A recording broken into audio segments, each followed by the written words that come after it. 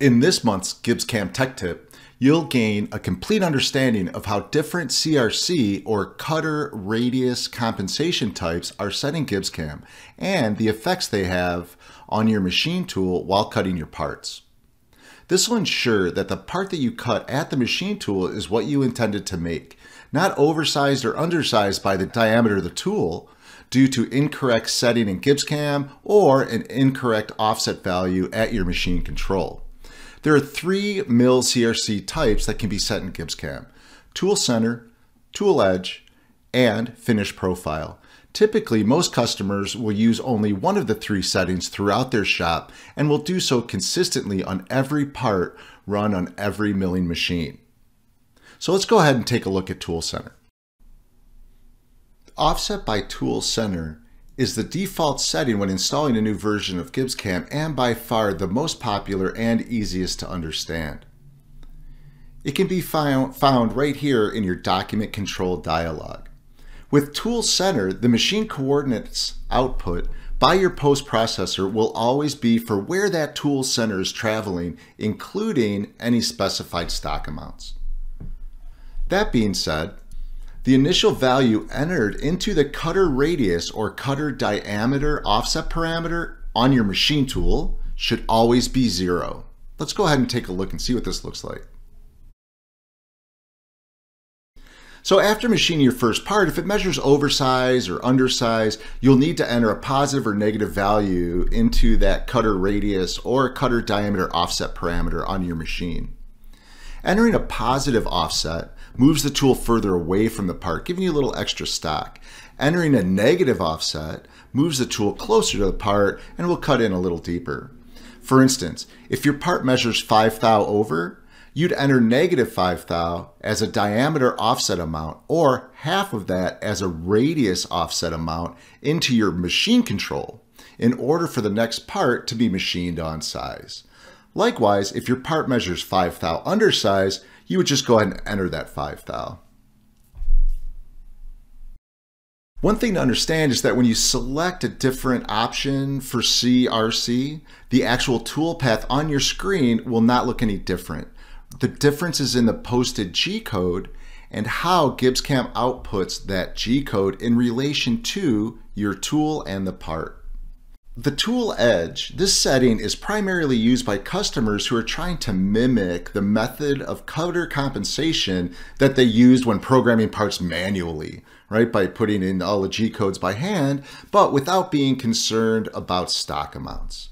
With tool edge, the machine coordinates output by your post processor will always be where the edge of the tool is traveling, including the stock. Unlike center, where it was calculating the center of the tool, this is where the edge of the tool is in contact with the part. That being the case, the initial value entered into the cutter diameter or cutter radius offset parameter in your machine control, it should always be equal to the tool diameter or radius, again, depending upon whether your machine expects cutter compensation offset values to be specified as diameter or radii.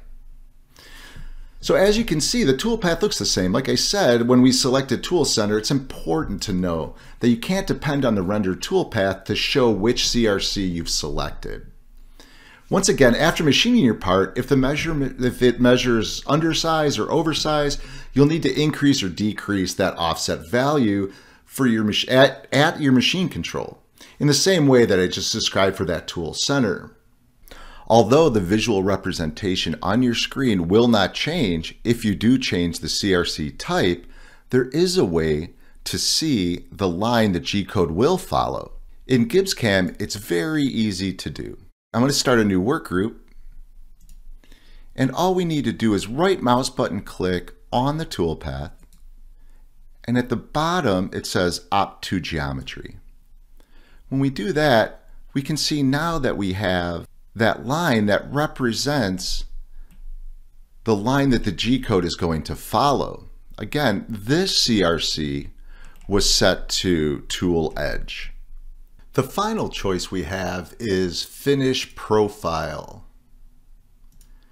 This setting is also used by customers who are trying to mimic that method of cutter compensation that they used when programming parts manually.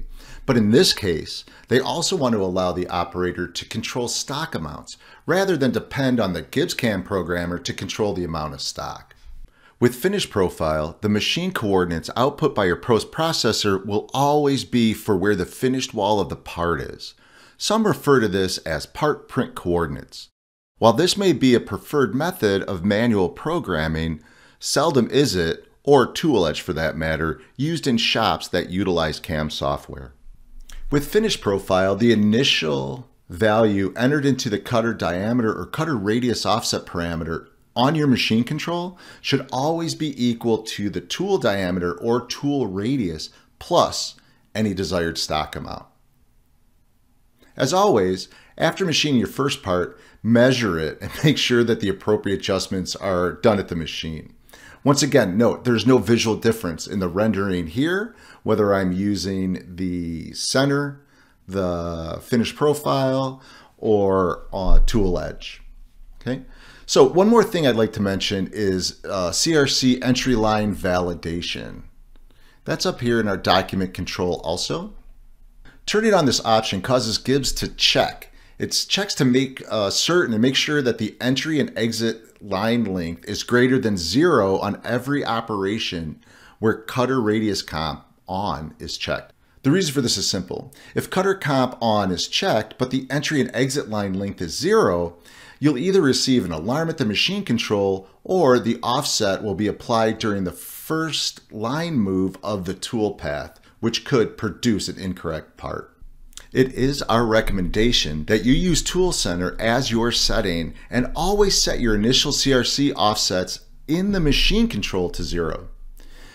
Doing this, you'll typically get fewer alarms at the machine, and the first part off your machine will usually be very close to the correct size. Thank you so much for watching this GibbsCAM Tech Tip, and if you have any questions about this or any other issues related to GibbsCAM, please contact your local GibbsCAM reseller.